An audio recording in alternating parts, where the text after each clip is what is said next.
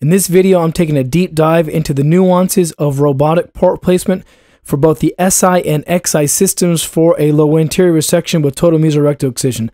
I'm also going to do my best to cover some tips and tricks and common pitfalls for this extremely important part of the operation. Now, this video, as you may know, is the third in a much larger series that will help you approach mastery of the low anterior resection with TME. And if you haven't watched either of the first two videos, whether it's the 21 steps of a low anterior resection or the video specific to patient positioning and room setup, go back to the playlist and take a look at it. And while you're there, make sure you subscribe to the channel to get notifications as I'm adding content to this and to other series regularly. Now, the meat of this video will be broken down into two main sections. One for each of the robotic systems, XI followed by SI. Now, I will premise this discussion by saying there is no single right way to place ports. There's multiple considerations to take into account, such as body habitus, surgeon preference, your skill level, where you are in your learning curve, and I'm going to do my best to cover some of the best practices that I've developed over the years to get you through this case in a frustration-free manner. Okay, so starting with XI port placement, I'm going to show a blank canvas and we're going to go through several different scenarios and some talking points on exactly how to get through these cases and the strategy for port placement. Once the patient's prepped, just before I make an incision, I'll feel for the subcostal margins and then the ASIS.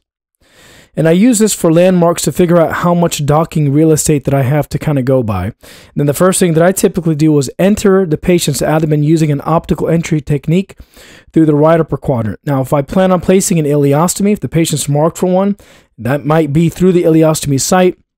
It may just be a super high right upper quadrant incision. It all just kind of depends on the patient's body habitus, but let's keep it for the purposes of this discussion.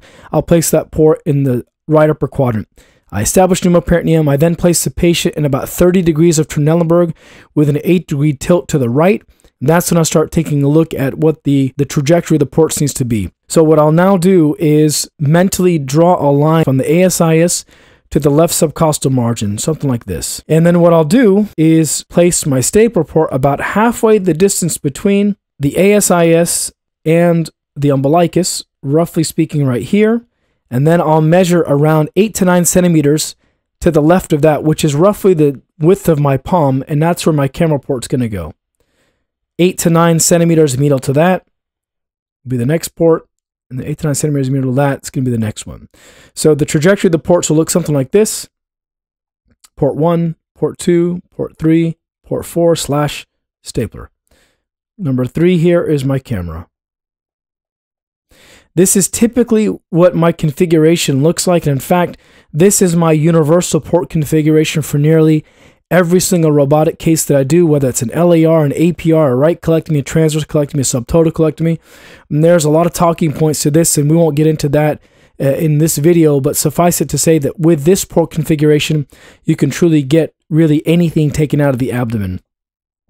The other thing that I'll do in these cases, assuming I'm doing a legit LAR, when I'm taking the entire mesorectum and I'm doing an ultra low dissection, where there's going to be tons of plumes of smoke and I need all the cephalad retraction from my assist as I can get, I will also place a second assist port in the patient's subxiphoid region, typically around right here. This will vary, of course, depending on the vectors that I have open and depending on the patient's body habitus, depending on scars, and especially depending on where the ileostomy marking site is. So let's say the ileostomy marking site was right here. Well, that would mean that I would just place my assist port there. I will move this second assist port around in a number of ways. So that's one very standard port configuration that I'll do. The second port configuration that I tend to do, stepping off of the ASIS 2 to 3 centimeters, measuring just to the left of the falciform, and then what I'll do is I'll essentially draw a straight line between those 2 points, and on that yellow line that I just drew, that's where I start placing the robotic ports. So here in the right lower quadrant will be the stapler port. 8 to 9 centimeters above that will be my camera port. 8 to 9 centimeters above that, the number 2 arm, and then the number 3 arm. Again, assist ports being in the right upper quadrant like that. The benefit of this port placement is that you can really access the entire left abdomen with this port configuration without too much of a challenge. So this is a very elegant, very reproducible port configuration. In fact, this is what I teach in all the courses, is that you want to stand your ports up, get them as close to the right upper quadrant and as far away from the pathology as possible. And on the XI, typically instrument length is not an issue, and you can truly access the deep pelvis with this port configuration without too much of a challenge. Now, there will be instances in which the patient's body habitus needs to accept modifications to the port configuration. So instead of the subcostal margins being marked in blue like I have them here, sometimes they actually may be much lower in the ASIS as such. And you can see there's not really much distance between the ASIS and the subcostal margins here. So in this instance, what you'll want to do again is you can do it how I do it, place the ports in a linear configuration spanning from the right lower to left upper quadrant. But sometimes you don't have enough room, and so you can't get your first and second arm because the subcostal margin is blocking you. And so in this instance, you have actually two options. One, stand the ports up like I showed in the second example, or flatten everything out, almost like an SI port configuration. Both of these configurations work quite well. The latter, meaning the more flat configuration of the ports, looking something like this, works just fine if truly you're doing only a pelvic dissection and maybe a little bit of left lower quadrant, left pelvic sidewall dissection. But this is a little bit more challenging when you're trying to get the flexure down. But you can do it. It involves rotating the flex joints to dunk underneath yourself to take the flexure down. But this is not the most ideal configuration if you are planning to do some upper abdominal work.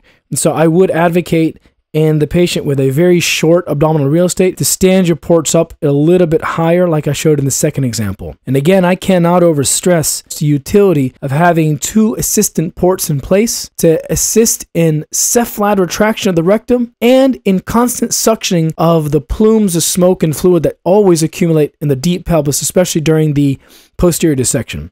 Okay, so that's XI port configuration for low anterior section with a few different modifications. Now let's switch gears into SI port configuration for the low anterior section. Same thing I always do, mark out the subcostal margins and the ASIS. First thing I do always is get in through a right upper quadrant optical entry technique. Take a look at the lay of the land. Now, it's a little bit more challenging. On the SI, you have to be very methodical with the port configuration. And so I do take my time, measure things out. I'm very obsessive about the way in which the ports go in. So once the patient's abdomen is insufflated, I'll take a look laparoscopically to the right lower quadrant and essentially measure the distance again between the ASIS and the umbilicus. Take about 50% of that, and that's where my staple port will go. My camera port will go around 8 to 9 centimeters to the left of that, just above and to the right of the umbilicus. And then what I do is I draw a straight line as far lateral as I can get, almost to the left paracolic gut or just anterior to the white line of Tolt. And that's where my number 3 arm will go. And then I take a look at that line, that plane that I've just formed between the camera port and the number 3 arm. And I measure 2 finger breadths above that line about 50% of the way. And that's where my number 1 arm will go.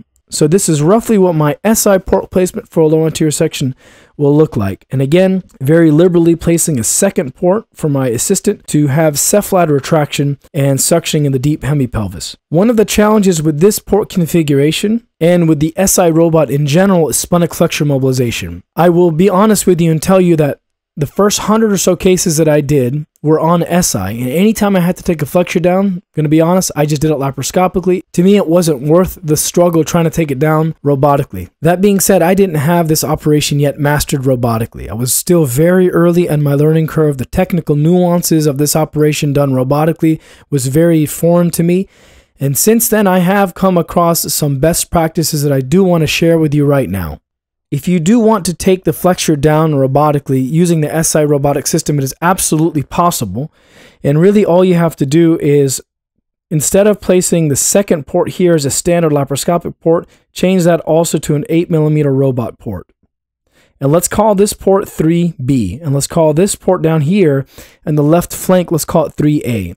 So when you get to that part of the operation in which you're taking the flexure down, you will actually exclude, and I'm going to in green knock these two out here. You're going to exclude these 2 arms, take arm 3A, rotate it behind the robot, dock it to 3B, and you're going to end up operating in this direction here, camera here, and 2 in this direction there.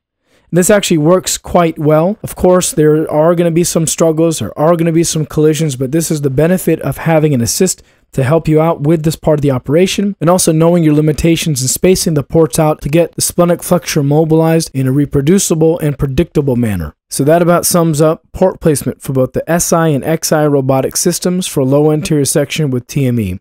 As a reminder, this is the third video in a much larger teaching series on low anterior section with TME. And if you haven't done so already, please subscribe to the channel so you know when I post further videos in this series and many other series as well. Stay tuned, stay engaged, and definitely let me know in the comment section what other videos you'd like to have posted. Thanks a lot and have a great day.